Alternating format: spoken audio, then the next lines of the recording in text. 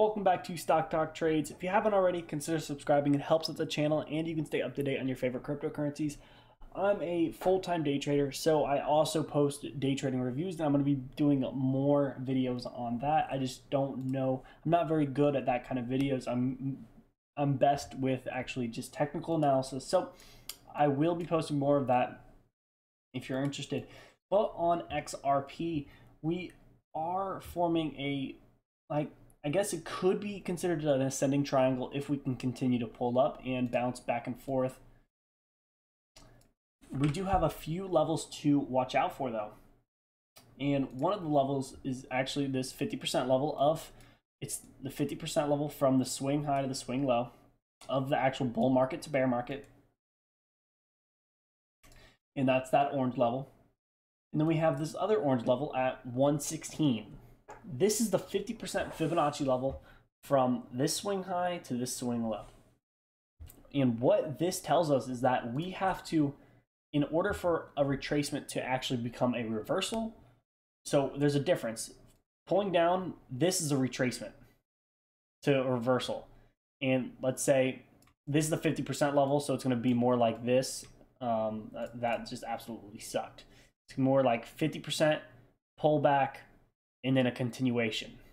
But if we have that pullback and then find support, that's when we can continue to. People also look at it as making a new low or a higher low, but I like to pair it with Fibonacci retracements so I can actually see what's going on and what most of the traders, if we're actually going to continue to pull back, because again, this was another higher low, but it still came down past it. So that's why I like to pair it with the 50%. And if we do pair it with the 50%, we do have to pull up. So that's going to be a strong resistance level that we have, I believe. So we have some points, boom, boom, boom. And so we do have some resistance here. So it's going to be a little difficult to actually crack that. We are above the 21 EMA, which is good. It is showing us signs on the 4-hour chart. I'm going to go ahead and move to the daily chart now.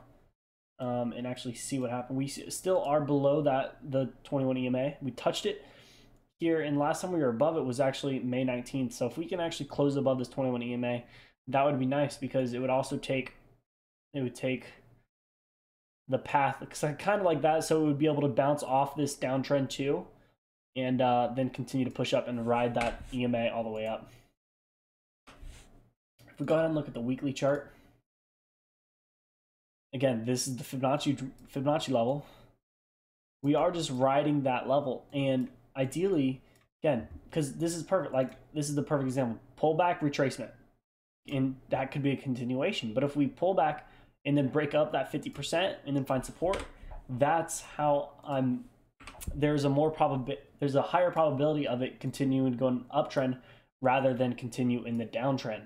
So it's really it's all about your strategy. And this is my strategy, using the Fibonacci retracements and finding that price level. And again, people always give day trading hate because, like, oh, nobody has any idea where the fuck the stock's gonna go. You're right. I have no idea where it's gonna go. But in certain setups, I have a higher probability of knowing where it's going to go. Like, okay, let's go ahead and look at the one hour chart. Realistically, nobody has any fucking idea where this is going to go. And let's go ahead and take a look at some Fibonacci retracements.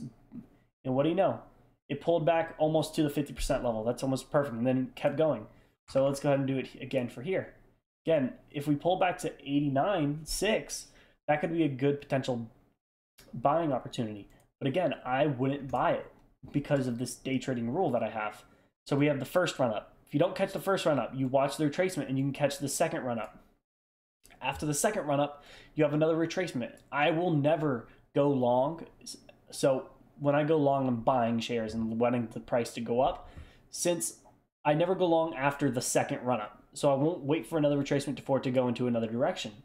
What I'll do is actually wait for a crack of the downtrend with increasing volume, or crack of the uptrend with increasing volume, because the buyers are going to be giving out soon. So we had a lot of volume, but but they gave it all back.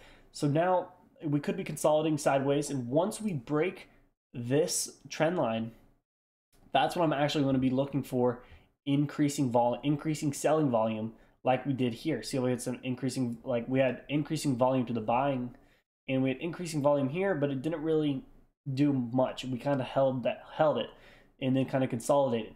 And once we started actually we had an increase in volume here, and then another volume bar. That's when it absolutely exploded. So that's what we're really looking for when we're in the trade. And so we're not really doing XRP anymore, but yeah, I'm just covering some technical analysis for you guys and how I like to trade. But love y'all. Peace.